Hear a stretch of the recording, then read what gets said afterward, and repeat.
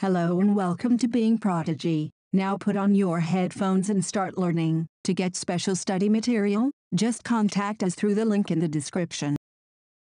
Everything available in our environment which can be used to satisfy our needs, provided it is technologically accessible, economically feasible and culturally acceptable, can be termed as resource. The process of transformation of things available in our environment involves an interdependent relationship between nature, technology and institutions. Human beings interact with nature through technology and create institutions to accelerate their economic development. Do you think that resources are free gifts of nature as is assumed by many? They are not. Resources are a function of human activities. Human beings themselves are essential components of resources. They transform material available in our environment into resources and use them. These resources can be classified in the following ways: A. On the basis of origin, biotic and abiotic. B. On the basis of exhaustibility, renewable and non-renewable. C. On the basis of ownership, individual, community, national and international. D.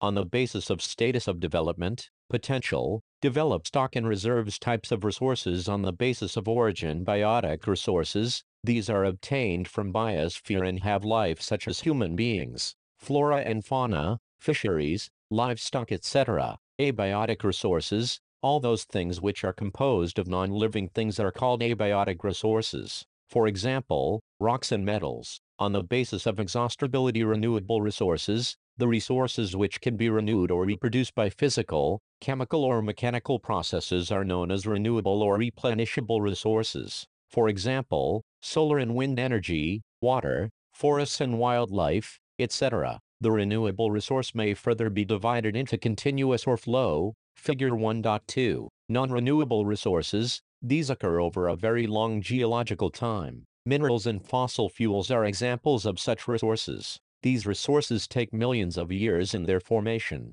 Some of the resources, like metals, are recyclable, and some, like fossil fuels, cannot be recycled and get exhausted with their use. On the basis of ownership. Individual resources. These are also owned privately by individuals. Many farmers own land which is allotted to them by government against the payment of revenue. In villages there are people with land ownership, but there are many who are landless. Urban people own plots, houses and other property. Plantation, pasture lands, ponds, water and wells, etc. are some of the examples of resources ownership by individuals. Make a list of resources owned by your household. Community-owned resources. There are resources which are accessible to all the members of the community. Village commons, grazing grounds, burial grounds, village ponds, etc. Public parks, picnic spots, playgrounds and urban areas are de facto accessible to all the people living there. National resources. Technically, all the resources belong to the nation.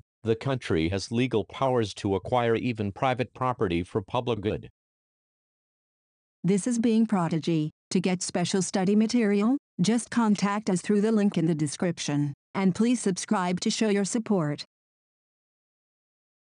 You might have seen roads, canals, railways being constructed on fields owned by some individuals. Urban development authorities get empowered by the government to acquire land. All the minerals, water resources, forests, wildlife, land within the political boundaries and oceanic area up to 12 nautical miles, 22.2 km, from the coast termed as territorial water, and resources therein belong to the nation. International resources. There are international institutions which regulate some resources. The oceanic resources beyond 200 nautical miles of the exclusive economic zone belong to open ocean, and no individual country can utilize these without the concurrence of international institutions. Do you know that India has got the right to mine manganese nodules from the bed of the Indian Ocean from that area which lies beyond the exclusive economic zone? Identify some other resources which are international in nature. On the basis of the status of development. Potential resources. Resources which are found in a region,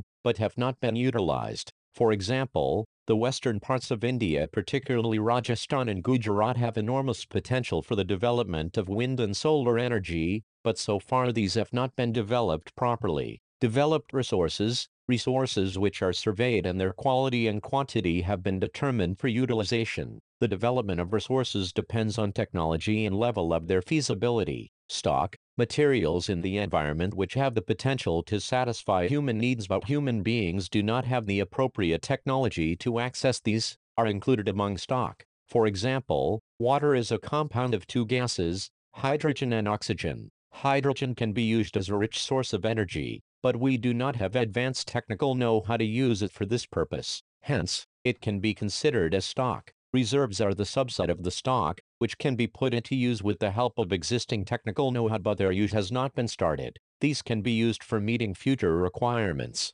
River water can be used for generating hydroelectric power but presently, it is being utilized only to a limited extent. Thus, the water in the dams, forests etc. is a reserve which can be used in the future. Development of resources. Resources are vital for human survival as well as for maintaining the quality of life. It was believed that resources are free gifts of nature. As a result, human beings use them indiscriminately and this has led to the following major problems: depletion of resources for satisfying the greed of few individuals, accumulation of resources in few hands, which, in turn, divided the society into two segments, that is haves and have-nots, or rich and poor. Indiscriminate exploitation of resources has led to global ecological crises such as global warming, ozone layer depletion, environmental pollution and land degradation. An equitable distribution of resources has become essential for a sustained quality of life and global peace. If the present trend of resource depletion by a few individuals and countries continues, the future of our planet is in danger. Therefore,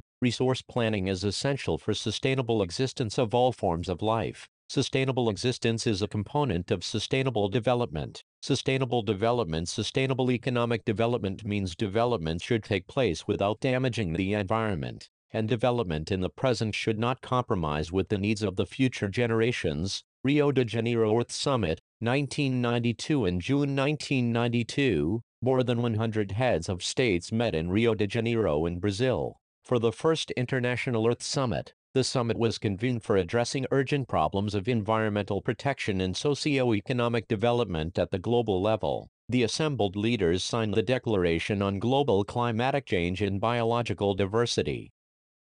This is Being Prodigy. To get special study material, just contact us through the link in the description, and please subscribe to show your support.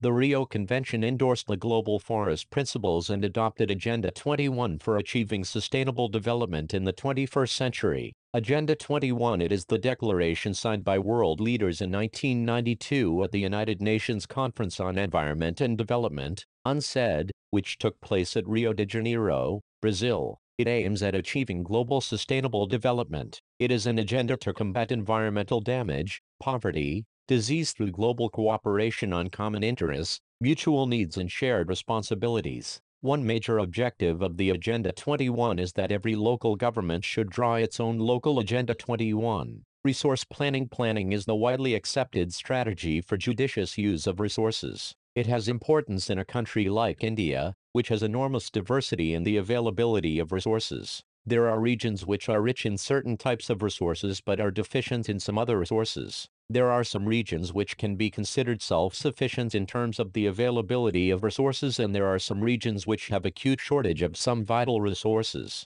For example, the states of Jharkhand, Chhattisgarh and Madhya Pradesh are rich in minerals and coal deposits. Arunachal Pradesh has abundance of water resources but lacks in infrastructural development. The state of Rajasthan is very well endowed with solar and wind energy but lacks in water resources. The cold desert of Ladakh is relatively isolated from the rest of the country. It has very rich cultural heritage but it is deficient in water, infrastructure and some vital minerals. This calls for balanced resource planning at the national, state, regional and local levels. Resource planning in India. Resource planning is a complex process which involves identification and inventory of resources across the regions of the country. This involves surveying, mapping and qualitative and quantitative estimation and measurement of the resources. 2. Evolving a planning structure endowed with appropriate technology, skill and institutional setup for implementing resource development plans. 3. Matching the resource development plans with overall national development plans. India has made concerted efforts for achieving the goals of resource planning right from the first 5-year plan launched after independence.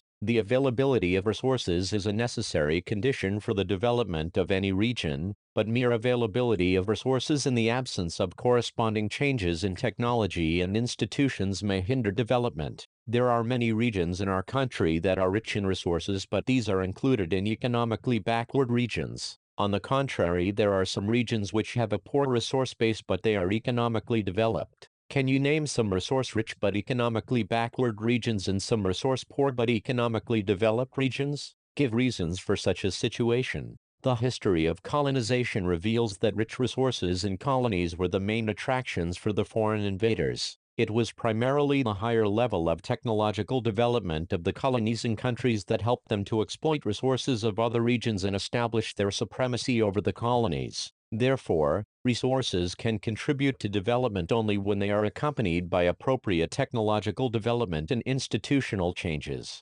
India has experienced all this in different phases of colonization. Therefore, in India, development, in general, and resource development in particular does not only involve the availability of resources, but also the technology, quality of human resources and the historical experiences of the people. Conservation of resources. Resources are vital for any developmental activity, but irrational consumption and overutilization of resources may lead to socio-economic and environmental problems. To overcome these problems, resource conservation at various levels is important. This had been the main concern of the leaders and thinkers in the past. For example, Prodigy was very apt in voicing his concern about resource conservation in these words: "There is enough for everybody's need and not for anybody's greed." He placed the greedy and selfish individuals and exploitative nature of modern technology as the root cause for resource depletion at the global level. He was against mass production and wanted to replace it with the production by the masses. At the international level, the Club of Rome advocated resource conservation for the first time in a more systematic way in 1968. Subsequently, in 1974,